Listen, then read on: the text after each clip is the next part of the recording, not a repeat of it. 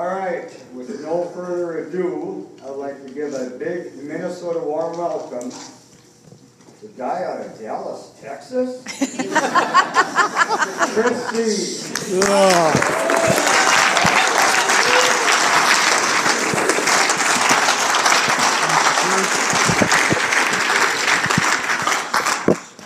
Chris Alcoholic.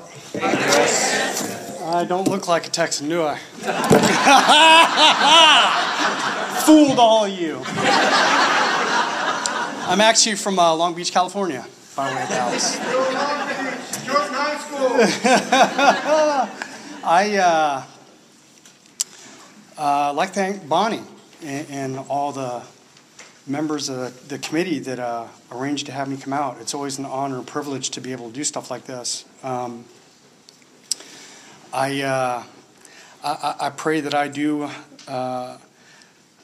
the God that I have a conscious relationship with as a direct result of working the steps out of this book, and the man who I call my sponsor, Myers. I hope I do them justice.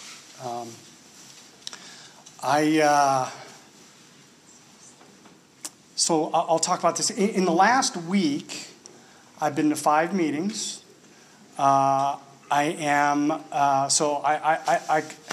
I believe in going through the steps every year, and I finished writing an inventory a few months ago, read it to 8 people, and I have, I think, 6 amends left from that current list. Service-wise, my home group's the Frisco group in Texas, and I chair the Friday 7 a.m. morning meeting there, and I'm also the group conscience chairperson. And the reason why I'm saying all that isn't to tell you what a great, wonderful AA member I am. I was taught that this is a spiritual program of action. And it doesn't matter what I stand up here and I talk about for the next hour. It counts what I do when I'm not here, when I'm not in a meeting, all the things that go on. And I wish I could take the credit for all this stuff, but I can't. I truly believe what it talks about on page 88, that we alcoholics are undisciplined, so we let God discipline us in the simple way that they've outlined. And I'm the guy who cannot not drink. My drinking history has proved that. And I was, when Bonnie and I were talking about me coming out, I asked what the conference theme was, and she said, good orderly direction. I thought, oh, that's awesome. I got a lot of stuff I can talk about on that. And I'll start off with a story. About 20 years ago, I went to a buddy of mine's house, sober guy, known him a long time, and he was making a chocolate cake. Odd, but whatever. I know a lot of odd people. And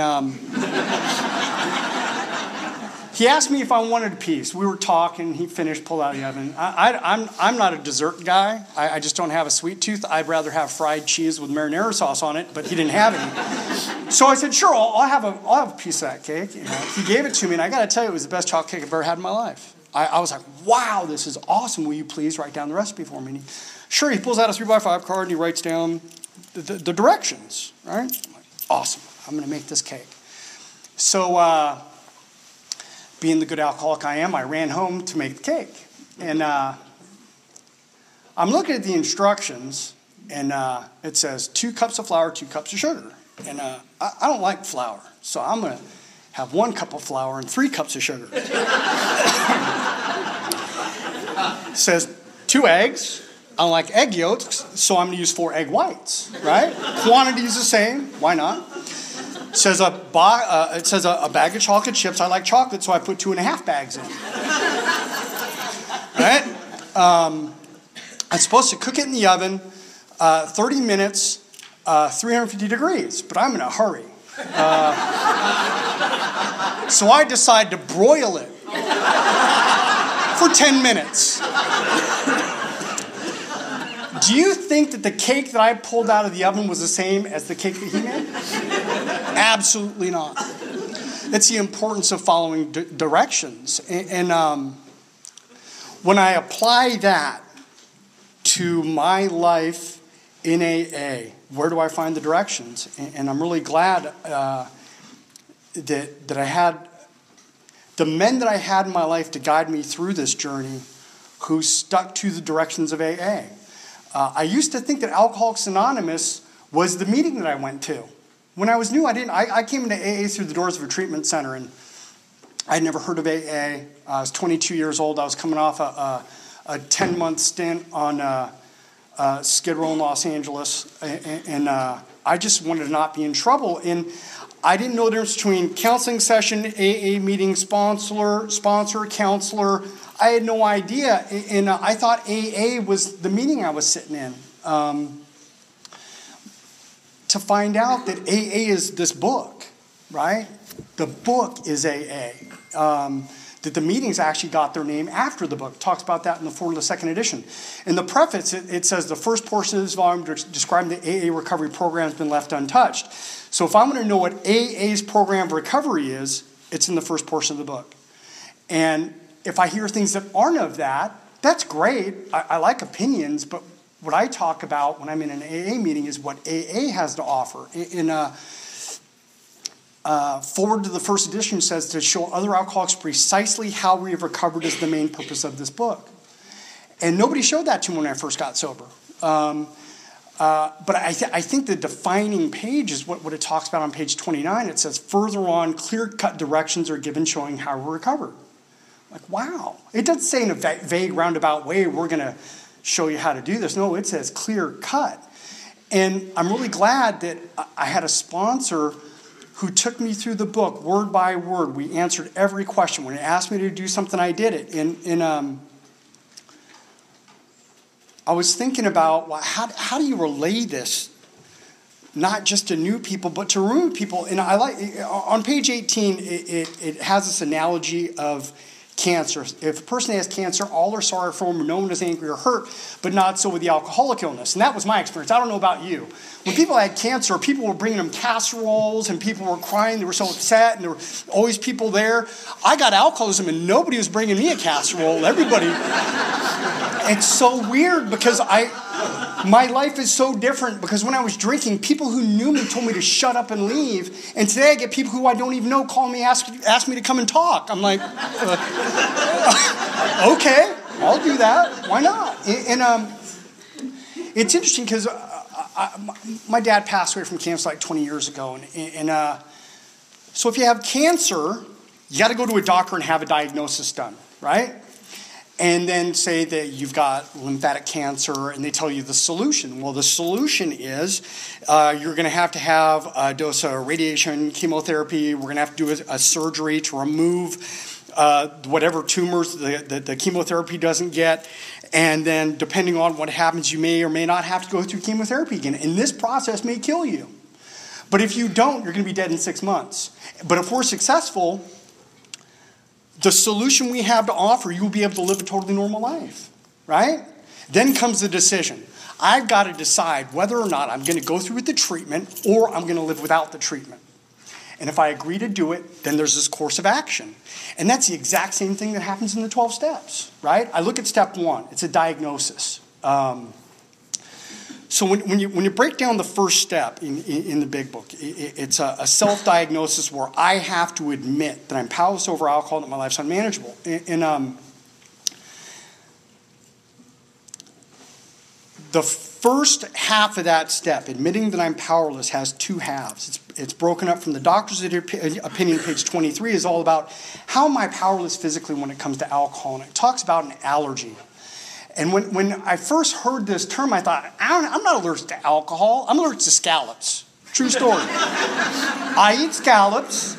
My throat swells up. And if I eat them at the wrong time of year, I could possibly die unless you got an EpiPen in your pocket. And most people don't carry that around for me, right? So they're talking about this allergy. I'm like, I can't relate to that. But when I look at what it talks about in the doctor's opinion, it says, we believe, and so suggested a few years ago, the action of alcohol on these chronic alcoholics is the manifestation of an allergy, and the phenomenon of craving is limited to this class and never occurs in the average temperate drinker. Dr. Silkworth, not an alcoholic, a guy who treated 41,000 alcoholics in his lifetime. It's a lot of people, consider him an expert, right? He knew that there was something more going on with an alcoholic than willpower or a moral issue. And he equated to an allergy. What he saw is when these people drank, something happened physically where their body had to have more alcohol. And I started to relate to that. When I drink, I get real thirsty, right? I have to drink more. I'm not drinking because it's a lovely, wonderful thing to do. I'm drinking because I've got to drink. And the word allergy, it's defined as an abnormal reaction to a common substance, right? And when you look at how I react to alcohol, it's very different from normal people. I was out to dinner recently with some people from work, right? You ever go to those things? I hate those. I watch them drink. I'm like, what are you doing? And grown man, a big guy, he ordered a glass of wine. Okay, sure, whatever. And he gets this glass of wine, and he takes a sip of it. And he makes this wince, and he pushes it away. And I'm like, what's wrong? He says, it doesn't taste right. I'm like, what? He said, I'm not going to drink. I'm like, I don't relate to that, right? Normal people, if it doesn't taste right, they don't drink it. I'm like, what are you doing? I remember I used to wake up, well, actually, I used to come to, and after a party, and I would literally take beer cans and beer bottles that had cigarette butts in them, I'd strain them through a T-shirt into a cup, because there was no fresh beer. So I'll drink I don't care what it is, I will drink it. And that's not normal, right? I have an abnormal reaction to a common substance. And I started to understand that. I don't drink like normal people. And it explains so many things that I could never explain before, of why I don't show up for Christmas, why I let my parents down, why I can't keep my promises, because I thought that I was a bad guy. And so it started to make sense. This allergy idea, like it says that aslam, in our opinion, as it sounds to me, of course, mean little, but as ex-prom drinkers, we can say that explanation makes good sense. It explains many things that we couldn't otherwise account.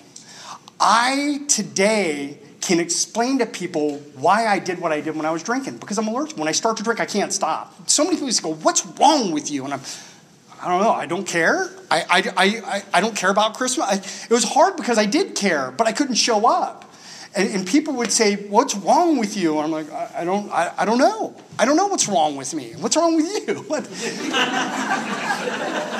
Right? And here's the weird thing about the allergy piece is that, you know what I don't eat?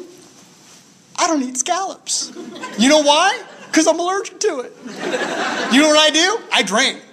I'm allergic to it, I drink. It never mattered. And that's where the second half of that being powerless comes in, from page 23 to page 43. It switches gears on page 23. It says that the observations about being powerless physically, they're academic and pointless if our friend never takes the first drink, thereby setting the terrible cycle into motion.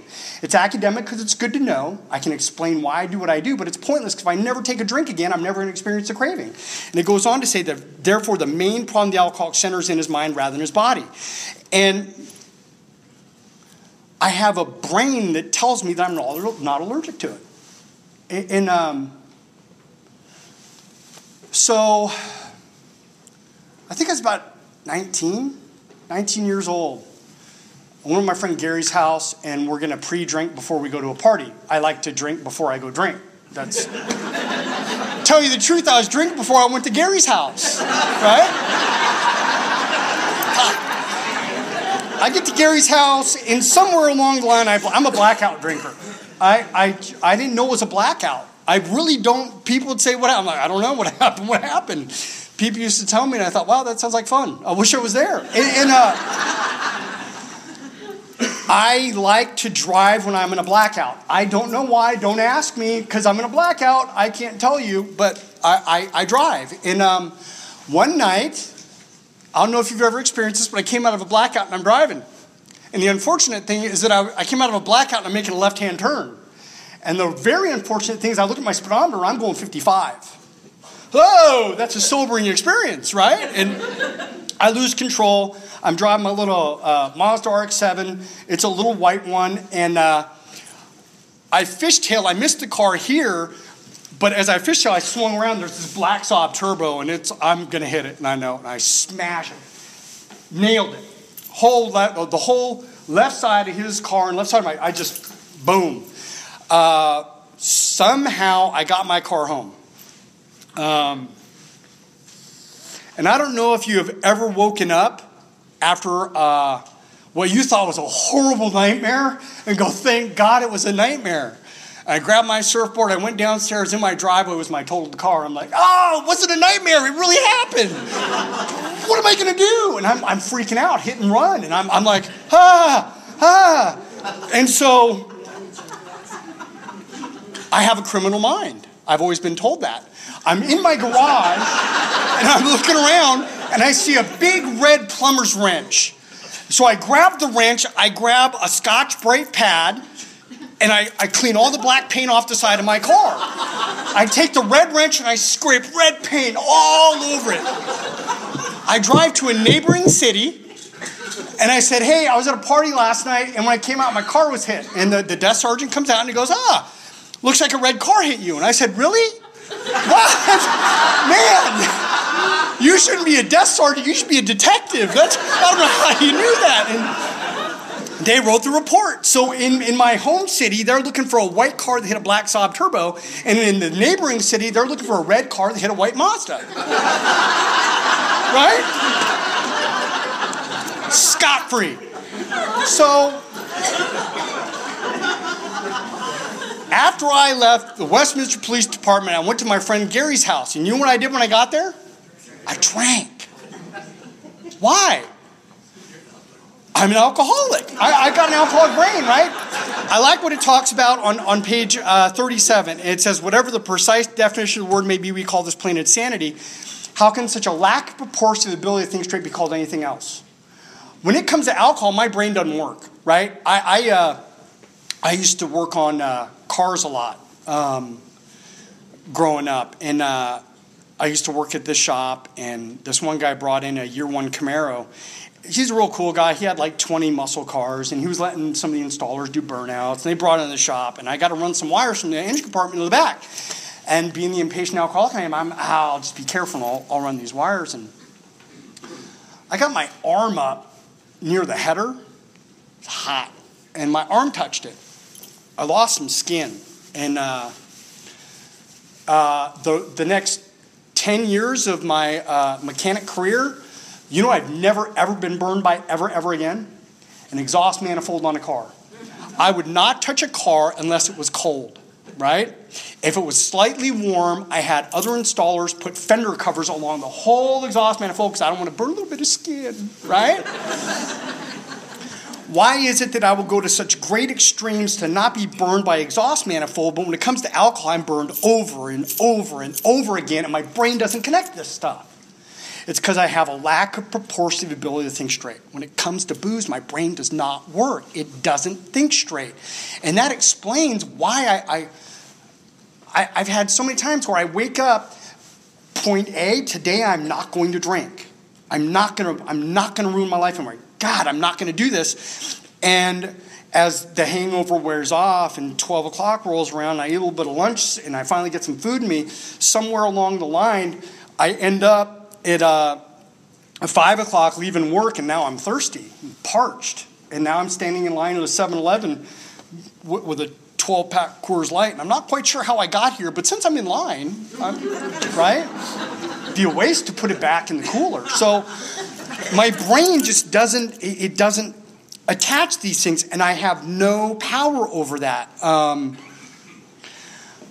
Page 43, it says, once more, the alcoholic at certain times has no effective mental defense against the first drink. That neither he nor any other human being can provide such a defense. That defense must come from a higher power. And that was real different from what I was hearing in treatment, right? Treatment was just a really bizarre experience.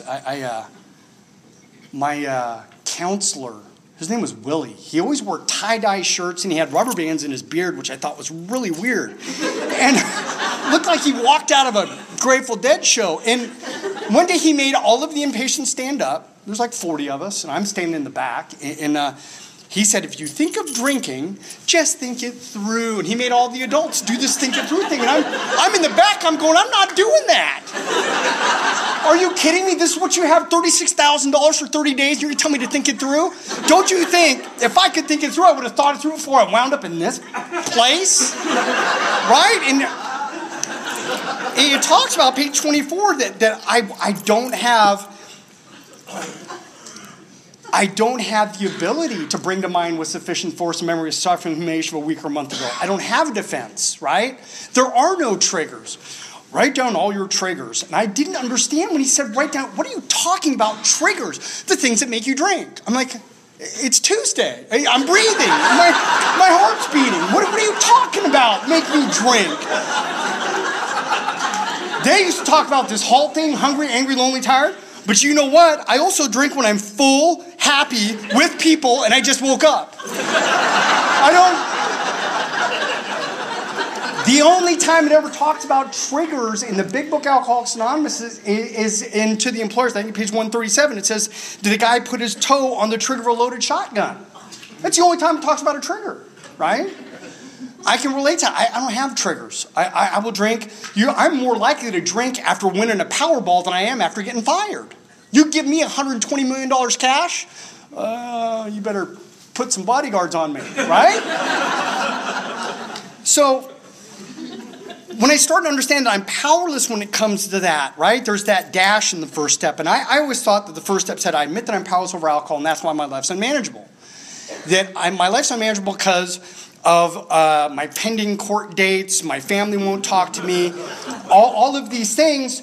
And that's not, it's talking about the unmanageable of my life, not the unmanageable of my drinking. A dash means end a thought, start a thought. And I like how it defines it on page 44 and 45. It says that if a mere code of morals or better philosophy of life were sufficient to overcome alcoholism, a lot of us would have covered long ago, right?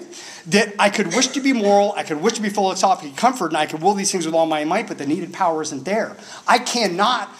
I used to sit in meetings, people say, just do the next right thing. I'm like, what are you talking about? If I could do the next right thing, I wouldn't be in this room. I would be out there just doing the next right thing and keeping the plug in the jug and staying in the middle of some weird boat balancing on a beam. I don't know what you people mean, right? And it was so confusing. And then I started to find out, I got to do what's in the book. And I really believe that if you can just not drink no matter what, put the plug in the jug and do the next right thing, you're in the wrong room. This room's for the people who tried to do the next right thing and tried to just not drink no matter and failed at it, right?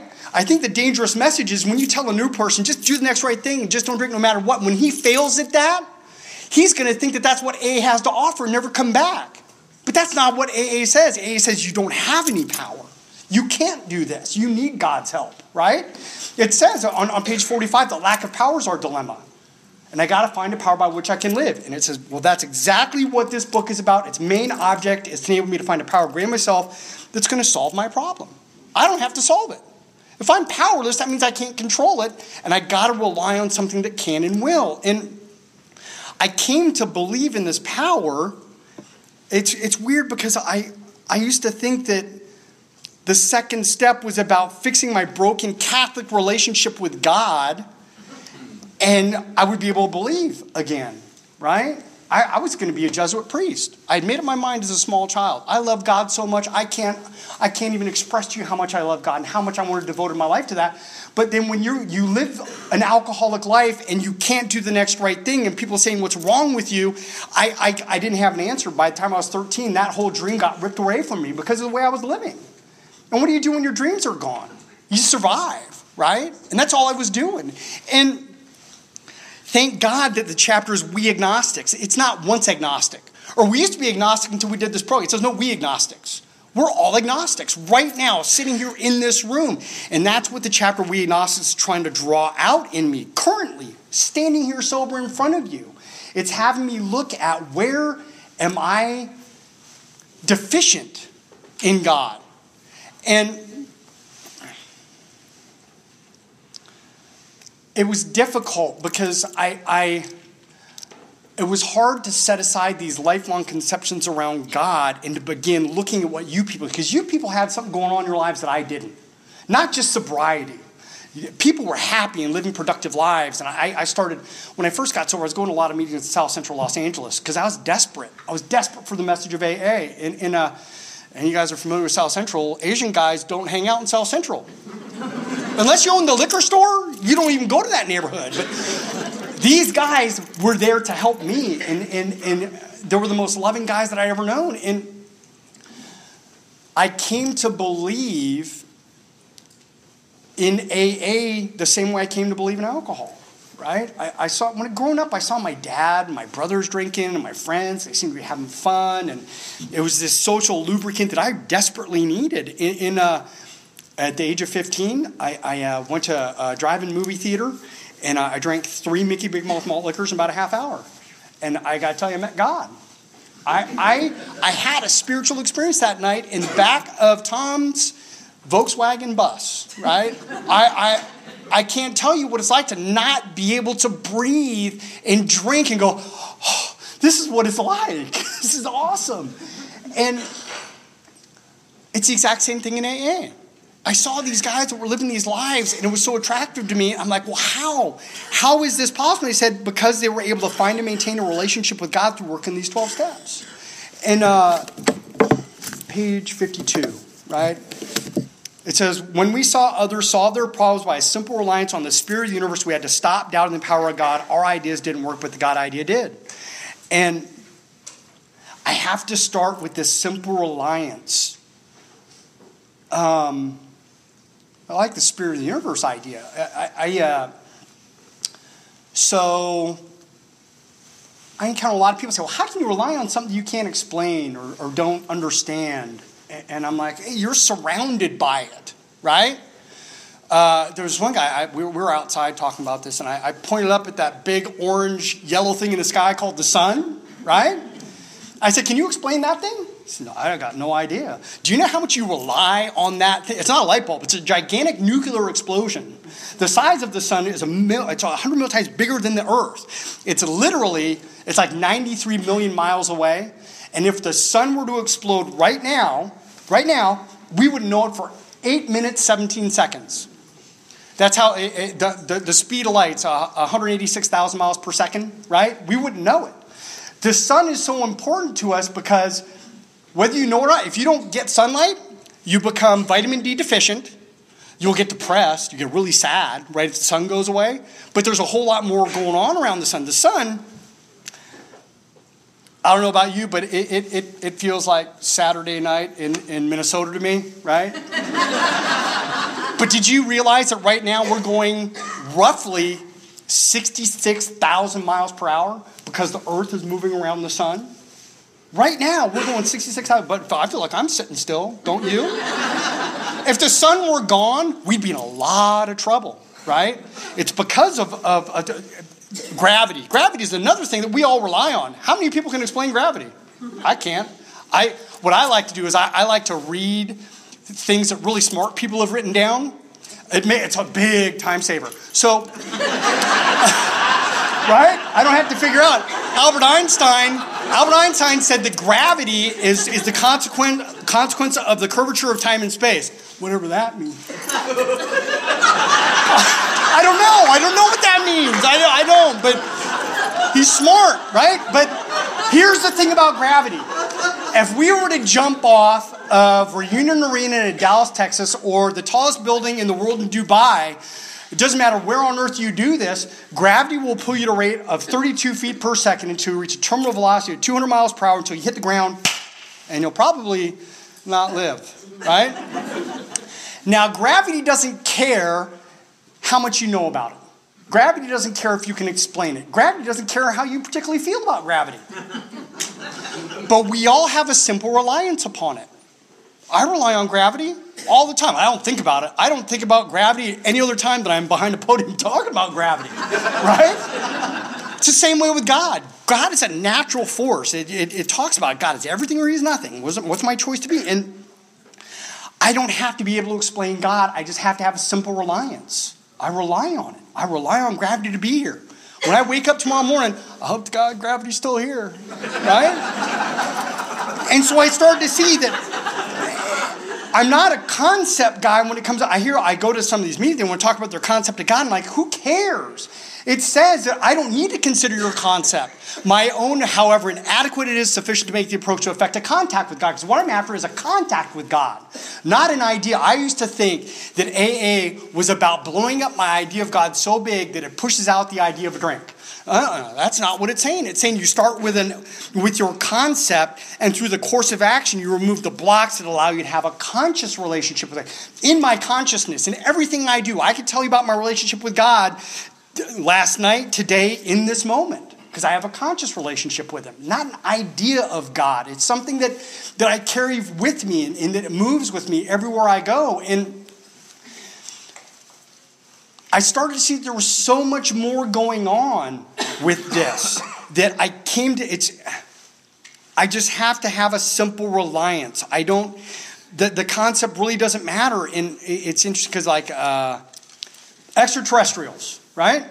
If we all took out a piece of paper and a pencil and we wrote down our idea of what E.T. looks like and drew a picture of him, probably not many of our pictures would look alike. Our description, he's 8 feet tall, they're really small, they got big eyes, they got no eyes, they got ears, they don't have ears, they smell like rose bushes, I don't know, right? But we'd all have all these different ideas. But if a spaceship landed and extraterrestrials walked in, we now have a conscious relationship with them, and what you wrote down really doesn't matter anymore, right? That's what this process is trying to get me. I got to start with an idea, and it's sufficient to make the approach. And I take that belief that I have, and I take that into making the decision, right? I got to make this decision to turn my will and my life over to God. It's not my drinking, right? Because what I started to see is that I don't have this power. I'm powerless. And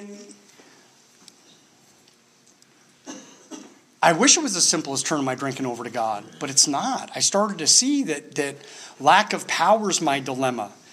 And I make lots of decisions throughout the day. I've had a decision that I've been making for roughly 2 years to clean up the workbench in my garage. And I got to tell you, almost every Friday night as I'm going to bed, I'm thinking, tomorrow's the day I'm going to clean that thing up. And to be quite honest with you, when I was leaving to come here, I put some stuff out of the car on top of the teetering stuff on the workbench. I'm like, oh well, right? The thing with these decisions is if I make a decision to do that, but I don't follow it up with some kind of action, it's never going to happen, right? That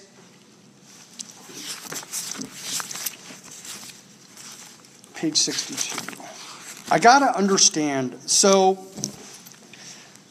I like that it after they read the ABCs, it says being convinced we're at step 3. Just what do we mean by that, and just what do we do? It's got that question.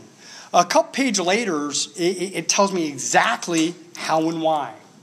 It says, page 62, and I'm not kidding. I heard the other day in a meeting a guy with like 18 years say, I don't know how it works. I'm like, there's a whole chapter on it. What do you mean you don't know how? What's your weird end game here? Who are you trying to fool? I mean, is that going to help the newcomer? You're sober 18 years. You don't know how it works. Buddy, maybe you should get a sponsor. I don't know. But it says on the bottom, page 62, this is the how and why of it. Huh? It even says, here's the how. First of all, we had to quit playing God. It didn't work. Next, we decision, that hereafter in this drama life, God's going to be the director. He's the principal. We're his agents. He's the father, and we're his children. And that's the decision that I'm making. That if hereafter, from this point forward, when I make this decision, I'm going to seek direction from the director who is God. He is the principal. He's the boss. I'm the agent. I'm supposed to work on behalf of him. That's what an agent does. And he's the father, and I'm the child. That means I got to trust him. I got to trust God. I got to trust that he has my... It's hard because new people, they come in and they think that I'm going to turn my will and life over to God. And as long as my life is heading towards that pile of money, that girl, that car, that job, It's God's will. And as soon as it starts to go this way, oh, they grab hold of it and muscle it back. They go, oh, see, God's will. No, that's not. That's, I don't know what you call that. I had to look at my idea of what faith is, because I always thought faith was this unknowing belief that things are going to go my way. No. Webster says that faith is loyalty. It means I'm going to go through with the process regardless of the outcome. And thank God that if I would have gotten what I was wanting, I would have sold my life way short. And I make this decision, and I have to follow that up with a course of action. Bottom of page 63, it says, after the decision, next we launch on this course of vigorous action, the first of which is a personal house cleaning. I start on step 4. And I love inventory. I write inventory every year. This last inventory I wrote, well, my first inventory I wrote, I had 488 people on it. And seems like a lot. My buddy had 1,800. Right? It says on page 65, nothing counts but thoroughness and honesty. It says we go back through our lives. Right? I'm not afraid of inventory. The more God shows me, the freer I get. And it says, if I make the decision to hereafter in this drama life, God's going to be the director, I ask him for direction. I got to remember that inventory isn't Chris writing about Chris, so Chris gets well. It's Chris asking God to show me what I need to see to get free. And when I ask God to bring to mind everybody that I've ever been resentful with, oh my God, the floodgates open, right? Patty, 3rd grade, pulled my pants down. Mrs. Robinson, 1st grade teacher, she got mad at me. I mean, all of these vomitous things came out, and I hadn't thought of these names in years. And I write down 2nd column what they did to me. That's always the fun column. They did this, they did that. And then I get to look at how it affected me. Ambition, pride, pocketbook, persuasion, sexual relations, security. Missing one. And then I got to go to the 4th column. And I like the 4th column. It calls it the key to the future. I got to tell you, we have this as a topic sometimes in my home group, and it's a big deal. I know a lot of people who don't even know what the hell it means, but I mean, if I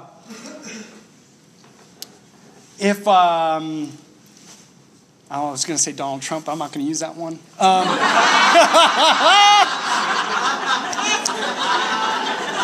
Tim Cook, CEO of Apple, comes up to you and says, I got the key to your future. Would you listen to him? Yeah. I'd probably write it down. What? Right?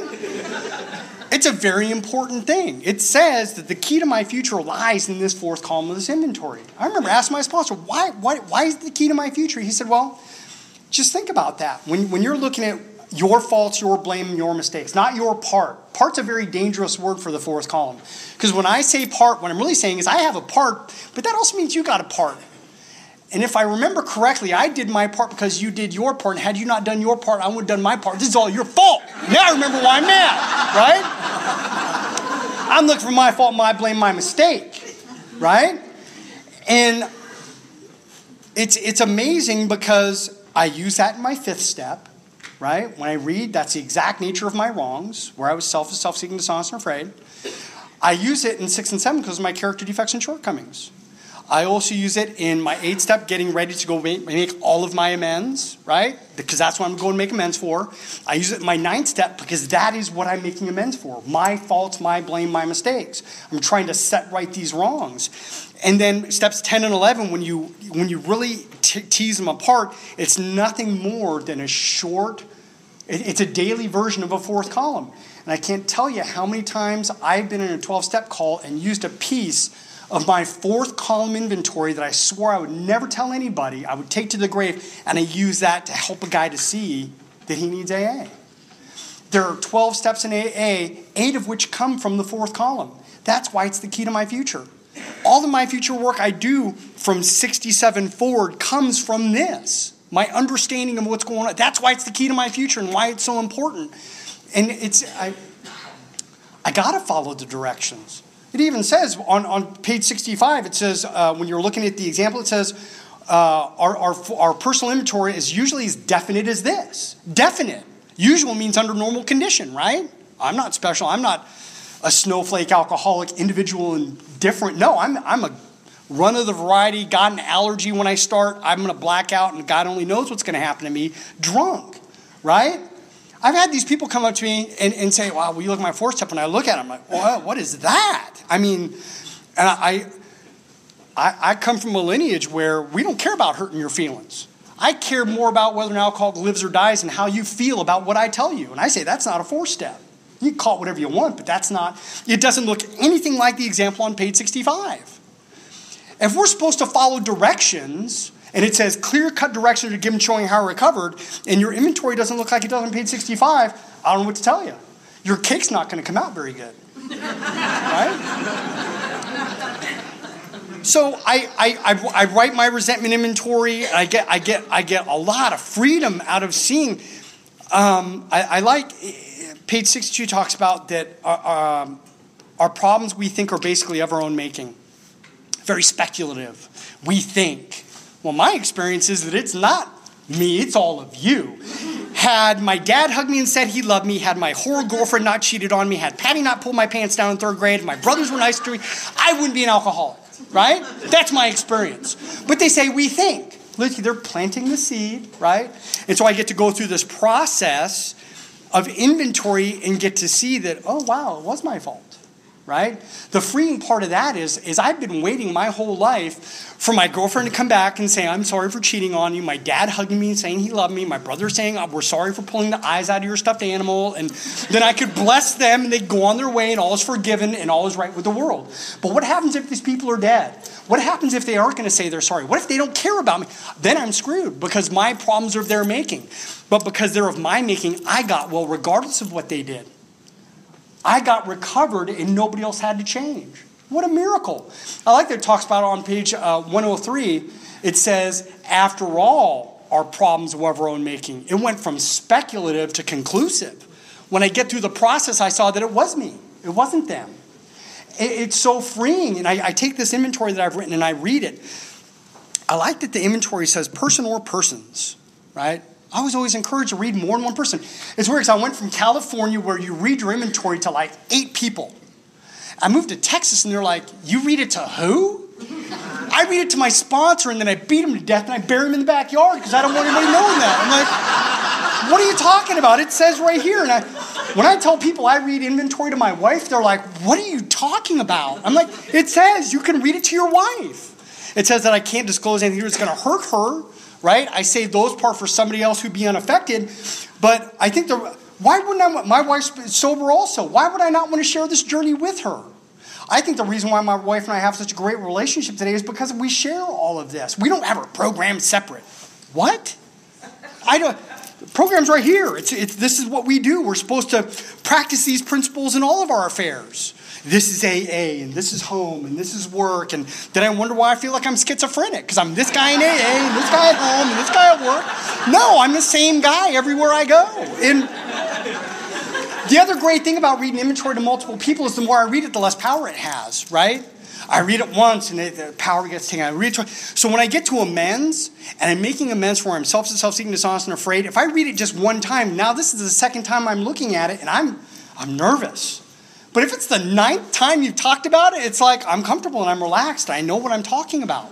It's an amazing thing. It's a reason why they lay it out like this. And I get to go through 6 and 7 after I read my inventories and discuss the exact nature of my wrongs. And I used to think that willingness was the key to 6 and 7. You got to be willing.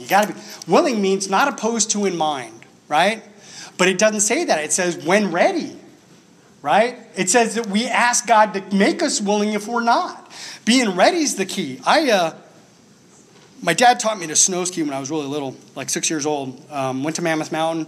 I wanted to go with him on the gondola at the very top because he was going to ski down the cornice. And I wanted to go. I was so willing to go. So willing. We get up there and the drop off, it's about 12 feet, but in the air, right? I'm this high.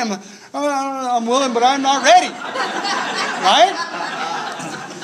The thing is that after I had gotten older and I learned how to ski, and now I'm ready.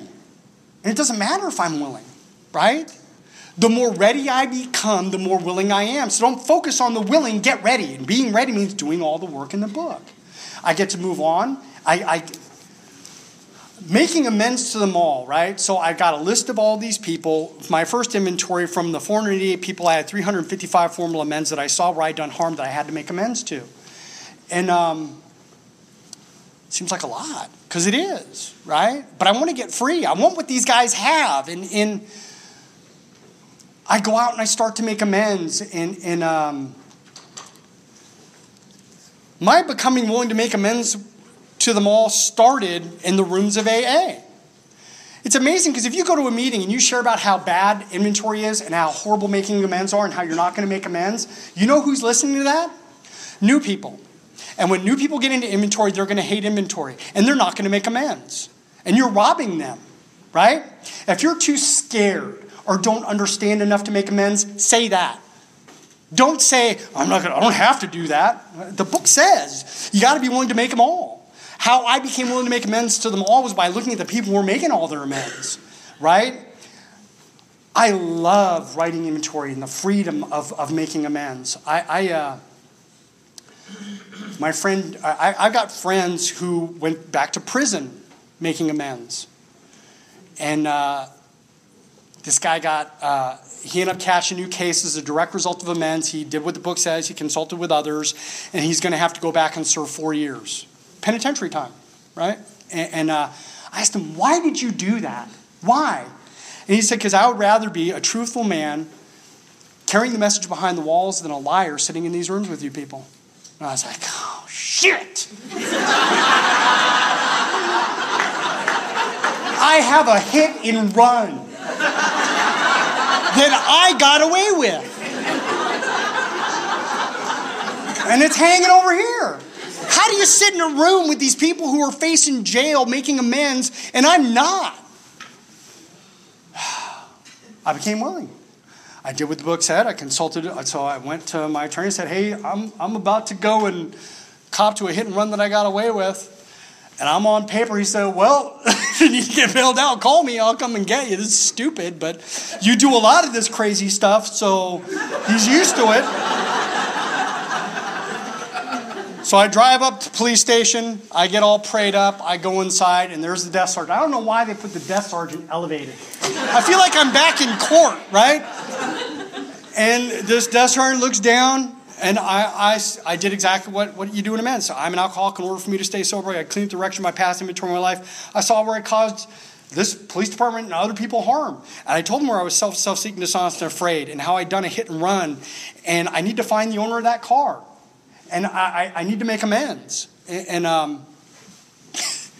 the desk sergeant, there's nobody in the office. He goes, son, I really admire what you're doing. But we're right now in the process of computerizing all of those records. And in order for me to find out this hit and run, it's going to take me, it'll be his, and it will take him hours upon hours upon hours to try, because I didn't even know the date of the accident. And he said, I admire what you're doing. Why don't you get the hell out of here before somebody else comes in? I was like, later. Right? Gone. Right? I got to tell you, though, that I have made amends that I like. It talks about on page 77, yeah, I'm there to put my life in order, but my real purpose is to be maximum service to God and the people about me. I don't know what that's going to look like. Because I've seen people go to make amends and people get sober. Right? And I'm there to put my life in order, but I'm also there to carry a message and to be of maximum service where God puts me. And I've faced other jail times and people have gotten sober. And so Patty, third grade, pulled my pants down. Right? We're recess. I'm like, what the hell? Right? Through a series of bizarre, this is before Google and internet. We did things the old-fashioned way with white pages, right? Friend of a friend of a friend knew where Patty was. And called Patty up. I'm 24? Wow, right? And I said, hey, Patty, won't remember you. My name's Chris Chun. She goes, I remember you.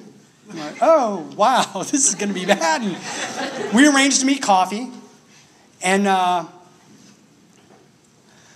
an alcoholic. In order for me to stay sober, I cleaned the record of a past inventory of my life where I saw it, where I caused you harm, and the stuff that happened when we were in third grade. And I thought this was a little tiny amends. I thought she was going to hug me and say no big deal. And I was waiting for the hug, and when I asked her the 3 questions I was taught to ask, is there anything else that I've done you harm? How did all this affect you? Because I need to understand that, because I think I know how stuff affects people when I have no clue. And what can I do to make it right? It was an interesting conversation, because she told me how I ruined her childhood, and she went to years of therapy as a direct result of how I treated her and the reason why she pulled my pants down that day. And we had a really good conversation. When I asked her what I could do to make it right, out of left field, said, I've been married for several years right now to an alcoholic who's been trying to get sober, and he's been bouncing in and out of AA for a long time. Will you please meet with him? Wow. Holy crap. Took to my home group, he ended up getting sober.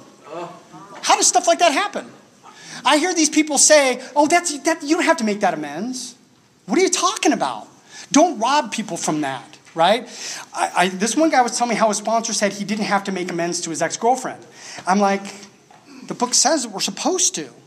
And I guarantee you the reason why that man is telling his sponsee that is because he's got amends that he needs to make to ex-girlfriends, ex-wives, and he doesn't want to make it. And rather than saying, I'm too scared to do what AA dictates, I'm going to tell you you don't have to, so I don't have to. And then people in meetings get mad at me for what I share. I've had people come up and, what are you saying? Because it's right here in the book. Read it, right? This one guy said, if you ever contradict me again in a meeting, we're going to have a problem. I said, welcome, buddy. You got a problem right now. I don't know who you think I am, but I'm not that guy. I'll throw blows right here. I'm not well. Right?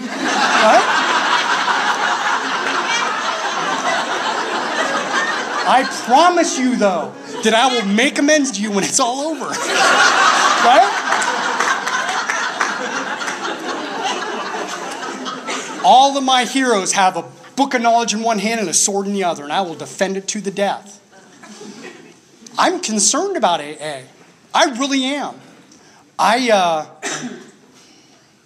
need all of the program of Alcoholics Anonymous. If you're a type 1 they talk about into the wives, that's great. If you don't need to make amends, if you don't need to write inventory, if you don't have to do a moving inventory and do nightly reviews and upon awakenings and have service commitments and work with other alcoholics, that's great. But what happens when you sponsor a type 4 like me who drinks no matter what? And you tell him, just don't drink no matter what. Right? I am here for the guys who need all of AA, and I carry the message to everybody, whether you need it or not. Because that's my job. It's sometimes hard. I want to be liked. I always have my whole life. I want to be liked and loved by friends and people. But in AA, I'd rather be effective, right? And nowadays, it's really hard, and you can't be both. You can't. When I talk about the book, people get mad at me. I'm like, I don't care you get mad at me. I care about the new guy who needs an AA. That's why I'm here. I do a moving inventory every day. I'm always watching out for self-dishonesty, resentment, and fear.